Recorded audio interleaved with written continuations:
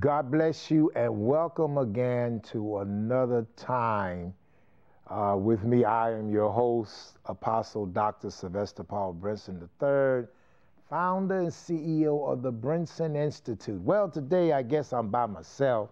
Normally we have guests and we're going to continue bringing on our Brinson Institute fellows, but I thought I would just spend some time in sharing with you, my beloved audience and friends and viewers of the Brinson Institute. We're so glad and thankful for all of you that have participated and all of you that have made calls and contacts this month. I just want you to give me a call. Pick up the phone and give us a call. Tell us how these broadcasts and you that are listening to us and viewing us and those that are listening to us by the radio, tell us how we're doing. Come up with some ideas. What kinds of things you would like to see us talk about in the incoming year. Our number should be on the screen. If not, it'll appear shortly. 773-616-1951. That's 773-616-1951. Or you can just touch us through our website at thebrinsoninstitute.com, or call us or go on our website or email me at apostledoc7 at AOL.com. Apostle Doc, APOSLTEDOC, yes, Apostle Doc, the number 7 at AOL.com. Or better yet, just call us. Call us or text us at 773-616-1951 and just let us hear from you. We're just excited. We're coming down. We normally don't rubber stamp our broadcasts, but for you that are watching us, this particular broadcast, I thought it would be good to talk about it because this is the month of December.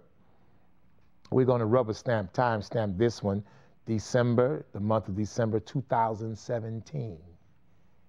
This is the season for what we call Yuletide, the Yuletide season. This is people are going through issues of trying to get gifts and remember people, and others are suffering because they don't have a gift, but you are a gift. And so this is what we would know as the Christmas season or the Yuletide season, or Jesus being the reason for the Christmas season of celebrating, of love, of gift giving, of remembrance. And what I wanted to do is just kind of challenge you as we have entered this month, the month of December, and preparing ourselves to go into a new year, 2018, 2018, a brand new year, a year that you have not seen. Even though some of you that are in the spiritual year knew that 2018, the new year of the Hebrew calendar, the spiritual calendar started in October. So some of us, we're already, October, November, December, we're coming out of the first trimester and we're going into the fourth month, and yet others are going into the first month of a new year, 2018. And I thought about that as I looked at 2018. What do we say about that? 8 is a number of new beginnings. 10 is a number of completion. So if we take 10, which means to be completed, a completion of a task or completion of an assignment. You have 10 fingers, 10 toes, 10, completion, and you put the number 8 there. The number 8 means new beginnings, new process. It's about resurrection. It's about translation. It's about infinity. It's about moving forward. Why is that? Because 8 is one number after 7. So when you think about 7, you think about perfection. Perfection or completion in spiritual perfection. Something that moves toward perfection, or something that has been completed because it has matured. So a maturation or maturing of something that has become perfected. So a spiritual perfection or spiritual maturing of an assignment or event, with 10 added to 7 of 17, then the completion or the wholeness of a completed assigned task. So we move into 8, which is 1 plus. That means that now we're going back to 1 plus the 7, which means now we're in number 8, which means new beginnings, birthing forth, resurrection, resurrection, to come up with something new, to start something new, to birth something out. So in the year 2018, what are you birthing out? As we move toward the end of 2017 in December, what have you come to the conclusion that you have matured in? There's some areas of your life that you have matured and you have now at a point where been there, done that, got a t-shirt, as they say, or I have finished this part of my assignment. I am moving towards some new dimensions, some new areas of creativity. I am being purged or pruned or cleaned up from the exhaustion or from the use that God used me. I was watching Reverend Dr., the teacher Derek Prince, and he was talking about how we have sort of misread and misdefined or did a misdiagnosis of the text. Every branch in me that beareth fruit, I purge it that it may bring forth more fruit. And so he was talking about how we in the Western world, we have not really taken a look at purge and what it means in the agricultural world of the East. Purge in the agricultural world of the East never meant cutting. So if you look at the Greek word for purge and look at it from an agricultural standpoint, purge meant to clean or to pour water on to clean. So that means that takes another part of that. That means that's why if you read that text as a scripture, it said, and because of that ye are all clean. That means I have cleaned you up. Every branch in me that bears fruit. You've been bearing fruit. You have existed through this season. And while you have bear fruit, because of your fruit, you attract certain things. Fruit attracts bugs. It attracts the dirt and the sand of the elements that it lives in. It lives, that is a part of its environment. So if you're going to bear fruit and you're in an environment where it's sandy or windy, you become touched by the elements, and if there are ants and other insects that crawl up on the leaves and like to eat the leaves and disrupt the fruit, it gets purged. That means it gets clean. So if you're a fruit giver and you're a fruit grower, every branch in me that beareth fruit, I purge it. I clean it up. I pour water on it. I shake off the dirt, the dust, the grimes. I deal with the insects and the pesticides and all the stuff that start it or keep it from producing at its maximum. What is it that have kept you from producing at your maximum, or what is it that you need a refreshing in? Pouring over fresh water, putting water on the plant, rubbing it, shaking off those unwanted elements and things that it has come to host it. So when you have bear fruit, then, and you are matured, what things do you need to shake off of you so that you can continue? There's something about the kingdom and the kingdom concepts. God always challenges us to grow. He always challenges us to improve. He always challenges us to do better. He challenges us not to get stuck, but find the kinds of things and be involved with the kind of people, understand the kind of places where you can get the most momentum out of what God has called you to be as you are becoming and doing the work of ministry and doing what God has called you to do based upon your purpose as far as what you've been destined to do. So as we look at this ending of the month of December and preparing to go in the month of January, where are we? What is it that we say we have finished? What is it that God is taking us out of? What are we prepared to go into? What new insights? What is it that has been dead that needs to be resurrected? What is it that we have that needs to be translated or moved to new dimensions? What is it that we need to change our ideas and our concepts to move forward and what God calls us? I say to you that the month of December ought to be a period of transition.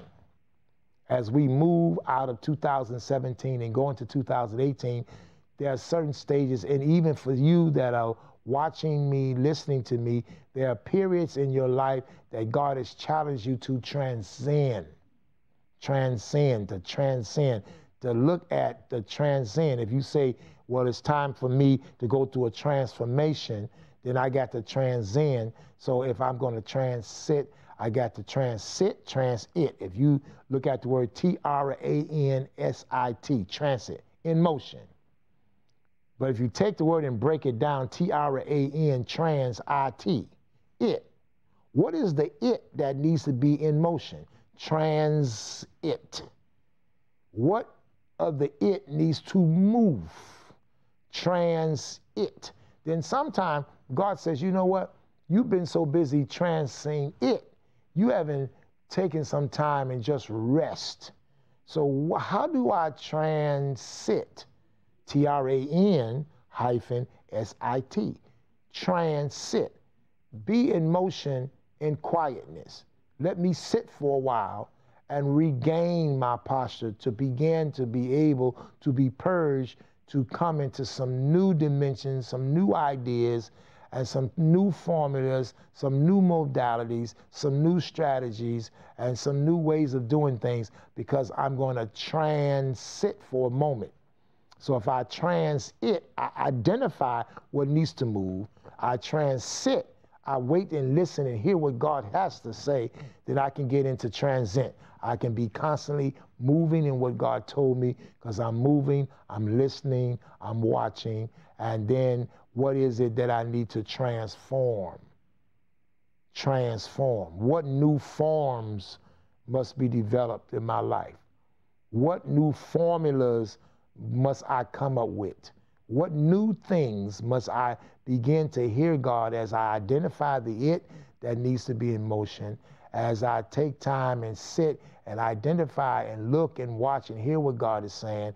Then what are the new formulas, and how do I form now in my movement some new things? 2018, the year of transitional change. The year of transitional change. So as we've been studying about the year of transitional change, you can read certain books. In fact, one of the books that I suggest that you really get and look at is my good friend and buddy, John Tessola. John Tessola, he talks about, he has a small book called The Season of Change, Understanding the Season of Change. The season of change. Are you in that season? Is this a season of change for you as you move from 17 to 18, or you are just in a season? What are you doing? Where are you in your life, in your ministry, and your relationships, and understanding purpose and destiny? Where is it that you see that God is saying, I need you to shift now. I need you to be in transition to move into some things. Dr. T.D. Jakes, I was watching his show the other month or so, and I remember him saying one thing. He said, the things and the activities in your life is not about you. You take it personal. It's not about you, but it's about your next. It's about your next. It's about you, but it's about your next. God is working in you some things in keeping with his will for the next event, the next idea, the next formation, the next program, the next event. Where are you in 2017? In this month of December, how are you looking at and understanding God saying, okay, Brinson, I'm preparing you for what's next? How many of us argue with God in our moment of what we are in, what we're into, whether we like it or not? And God said, you know, it's not about that, because all things, and we know, says Paul, all things work together for the good to them that love the Lord, to them who are the called to his purpose. Called to his purpose. Called to purpose means constant transitional change. Growth is transition. So how is it and what must I do when I understand that I've been called to do some new things in life and in ministry? And so that's very important for all of us. Very, very, very important for all of us. So let's look at it. I just want to borrow a couple of themes from John Tessola in this book, Understanding the Season of Change. And one of the things he talks about, and he says, one statement that stuck with me was, God will demand.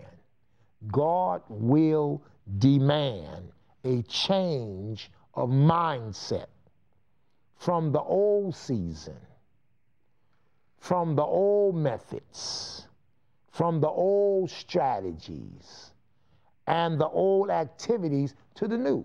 God requires, he demands that in our season of transitional change, that we must change our mindsets. Well, you know, Apostle Preston, this is how I've always done it. Mindset change. In order to be in transitional and understand the season of transition, we have to be renewed constantly in our minds to even know God's will, to be transformed by the renewing of our minds. Not only to be conformed, but to be conformed is to take on form. Transform is to step form above and put it in motion by the renewing of our minds. So our mindsets dictates where we are in our lives, in our ministries, in our relationships. God always demands, hey, I need you to change your mindset. I need you to change your concept. Not only do I need to change your mindset, because what was good for the last season, we're moving into a new season, and I need, in going into this new season, a new mindset. I need your mind to be set for the new season, because the old season's set of mind or mindsets was for that season. And you did well. You did well. You did well. But I can't take even what you did well. You completed, you matured, you're coming out of 2017, being perfected, being matured. But now I need to one-up you now. I need a new breakthrough. I need a new beginning, and I need you to change your mindset. In fact, I demand, there has to be, there's a demand. Change puts a demand on one's mind. And so my mindset has to change because God is doing new things. Look around you. Can you see it? Can you hear it? He that has an ear. Sometimes we hear, but we don't hear. Sometimes we can see, but we don't have the right perspective. There's a change that God wants you and I to be about as we move into 2018, coming out of the Christmas Yuletide season. He wants us to move into 2018 in new beginnings, new ideas, new modalities, new methods and modalities, new ways of doing things, new strategies. Do you know that no matter how well you strategize, how good your strategy was in a season, when that season is up, that strategy is up. You cannot take that strategy into a new season. So some of you all are frustrated. You still working with a 2015 strategy. And it didn't work in 16 and 17. And you always had a reason why. Now we're going to 18. You cannot carry 2015, 16, or 17 strategy into 18. You have to evolve and grow and seek God and become aware of new strategies and stratagems in what you do. Not only the strategies, but the activities. You know, the activities. What kind of activities? Programs, conferences, different activities. We tend to come up with new information and put it on an old activity. And then want to know why it does not seem to work. Because the activity has to be in conformity with the direction. So there has to be a new mindset.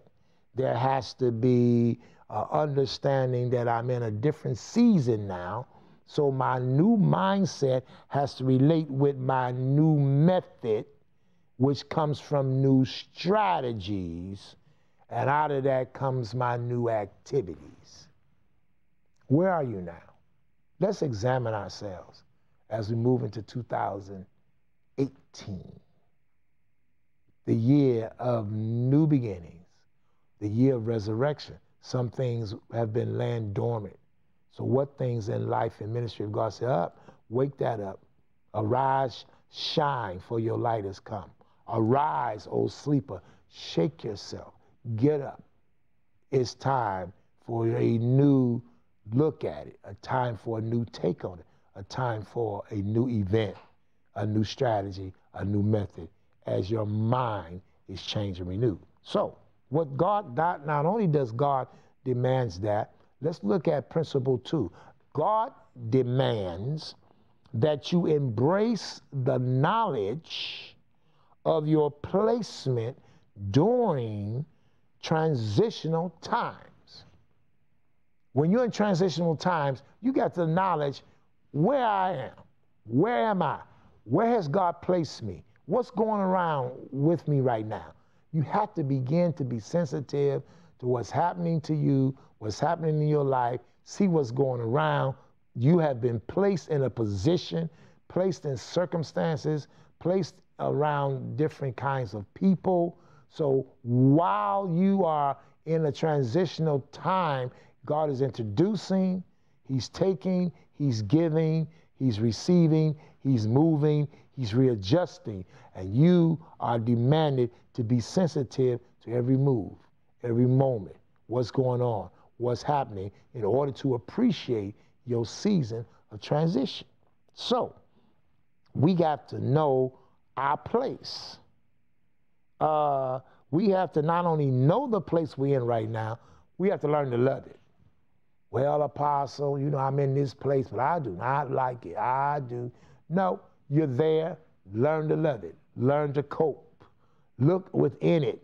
What creative stuff can I get out of it? What is the teaching moment for this?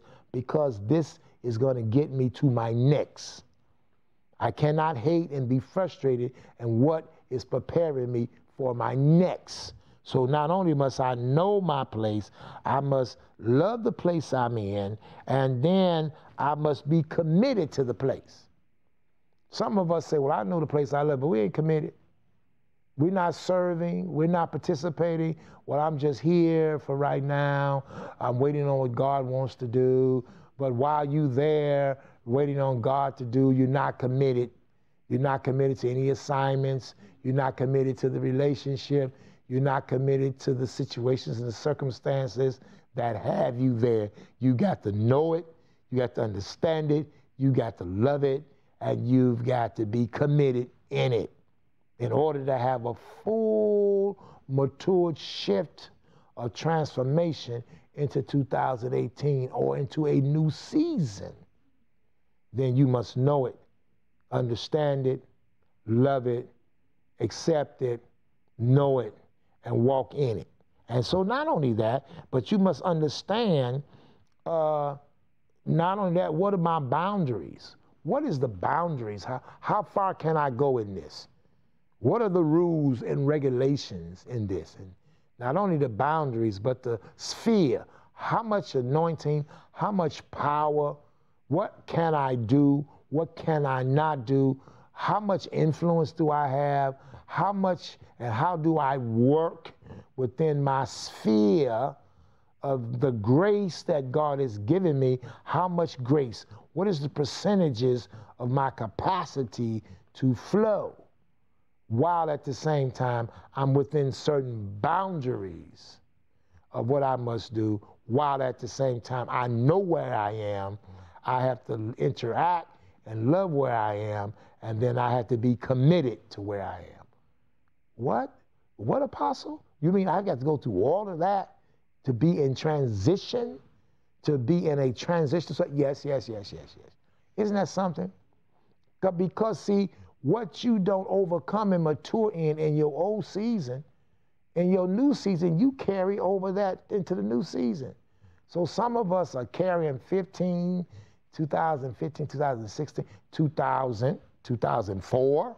We're carrying situations, circumstances, and issues from one season to the other. We open up our spiritual backpack while we're preparing ourselves to transition, and we drop those things of our past that we have not dealt with or matured into that, and we carry them over the border into a new season, and then we find ourselves having some sense of relationship and interaction in those areas. I challenge you today, as we look at this month, this season, this Yuletide season, this Christmas season, the month of December, as we're preparing ourselves to go into January, we're preparing ourselves for some of us to go into a whole new season. Your season may not begin with our seasons of the year. You may be in the middle of a summer, or the end of a spring, or the beginning of a fall, or halfway through autumn. Or you may be caught up between, in your transition, you may find yourself caught between, well, I'm not really in the summer of my assignment and my transition. I'm not really in the winter, but I mean, you know, it's like I'm having a season where it's supposed to be moving toward a coldness of moving away, but yet and still there's warmth in it. So what we call that Indian summer. There's a Indian summer. It's not really black or white, but it's shades of gray. I'm betwixt and between. So wherever you are in your process, you must be clear of your season and what God has called you to do right now as you are moving forward and transitioning in your season at the same time into a new year. So how do we do that? So principle number one, God will demand a change of mindset from the old season, the old methods, the old strategies, and the old activities as we move into the new. Principle one. Principle two, God demands that you embrace the knowledge of your placement or where you are in your season during your transitional times. Where did he put you? Why are you here? Where are you? How are you? Do you know your place in this season? Have you said, I will accept my place and love on it, and then I'm committed to work and serve in this place while in this place, and I understand my boundaries, my up, my down, my boundaries and my sphere, my grace, my anointings, what I can and what I cannot do, because within that comes our protection. Within that understanding comes our success. We want to be successful, and within that comes our direction and our anointing. And so, as we conclude this challenge this year, as we move into 2018, I challenge you to understand that you are moving into transitional, you're in a transitional season. Look at transitional times, know where God has called you. As you step out of one season into another, that time frame of the step is called transition. So until we meet again, until we see each other again, be grateful that God is blessing you because you're walking in purpose and destiny is calling you to your purpose. So it is. Shalom.